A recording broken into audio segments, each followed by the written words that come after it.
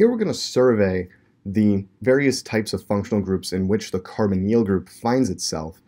And I would encourage you to try to commit these functional group names to memory. It's just going to be helpful as you're reading and learning about carbonyl compounds to have good facility with these names of the functional groups and an ability to recognize them.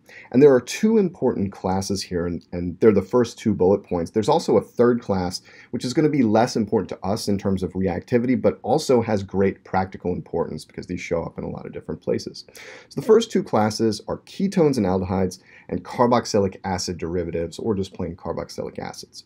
Ketones and aldehydes, what I collectively call the Ketohydes, contain R groups or hydrogens linked to the carbonyl carbon. And here R is meant to refer to a hydrocarbon group. This could be alkyl, alkenyl, alkynyl, or aryl. These are all considered ketones or aldehydes. And the difference between a ketone and an aldehyde is that the aldehyde has one or two hydrogens linked to the carbonyl carbon. When two hydrogens are linked to the carbonyl carbon, that's formaldehyde. When we have just one, that is some other aldehyde. In a ketone, we've got two hydrocarbon groups linked to the carbonyl carbon. Now, one point of nomenclature here that I want to point out, because you may hear me use this term in the future, this group, this CHO group that represents the aldehyde, is known as a formyl group. So you may hear it referred to as an aldehyde group or formyl. This is the CHO group, and this is how we abbreviate an aldehyde with CHO to indicate that the O is doubly bonded to the carbon and the H is also bonded to the carbonyl carbon. That's why it has this kind of funky appearance of CHO in the abbreviation.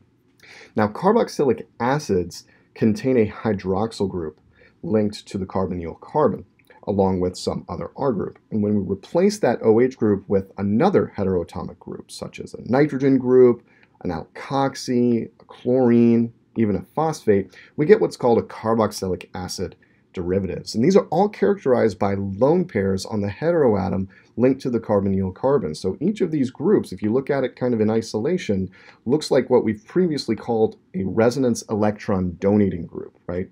It's a heteroatom with only single bonds with a lone pair that can be donated to the carbonyl carbon. And this is key to carboxylic acid derivatives. The reason I included acyl phosphates here is these have great practical importance in biochemistry. 1,3-phosphoglycerate is a compound that shows up in glycolysis, and it is an acyl phosphate with a phosphate group linked to the carbonyl carbon. One thing that the acyl phosphate and acyl chloride really make clear is that this group attached to the carbonyl carbon has the potential to act as a leaving group or nucleophage. It kind of wants to depart and take a pair of electrons with it, especially in the case of the acyl chloride. This is an important general pattern for the reactivity of carboxylic acid derivatives. What if we have two heteroatoms linked to the carbonyl carbon? Well, in that case, we've got a derivative of carbonic acid, H2CO3, which is this compound right here. If we replace one or both of those OH groups with some other heteroatomic group, so that we've got two heteroatomic groups linked to the carbonyl carbon, that's a carbonic acid derivative.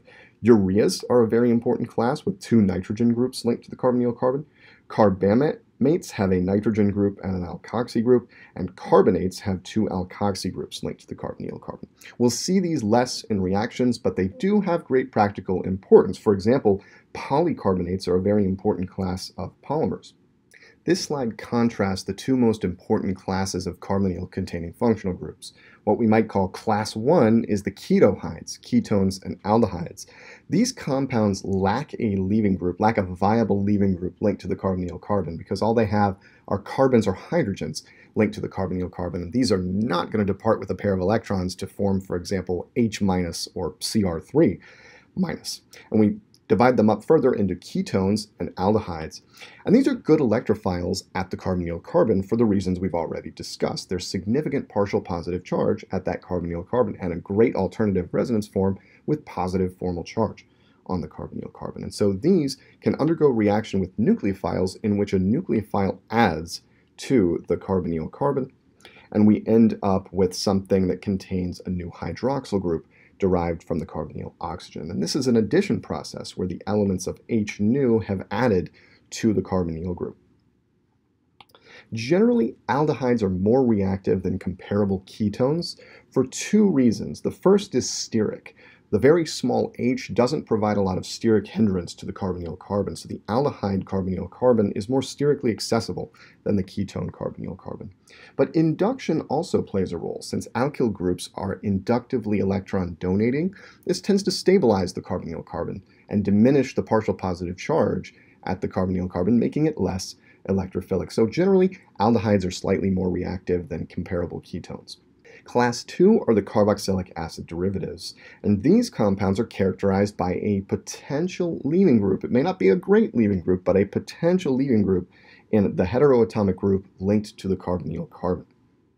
And a great example highlighting the potential of the heteroatomic group to act as a leaving group is in the acyl chloride, in which chlorine is connected to an acyl group. Now here, I do want to back up and just highlight the acyl group as an important point of nomenclature. An acyl group is a carbonyl group linked to a hydrocarbon group, or H. So this R is a hydrocarbon group, or H. This carbonyl group is just a plain vanilla carbonyl group. Collectively, this is called an acyl group. So an acyl chloride has a chlorine linked to an acyl group. And that chlorine is a great leaving group. So what can happen at the carbonyl carbon is nucleophilic substitution. A nucleophile can displace chloride. This does not involve an SN2 mechanism, as we'll explore in an upcoming unit.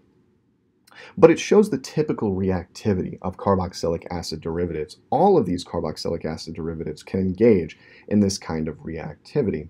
The extent to which they do depends on the quality of the leaving group. For example, amides have a terrible leaving group and N- there, and so it's rather hard to get them to engage in this kind of reactivity, but we can make it happen under forcing conditions, as we'll see. For now, I just want you to notice the general pattern here, that nucleophilic substitution is the typical reaction of carboxylic acid derivatives.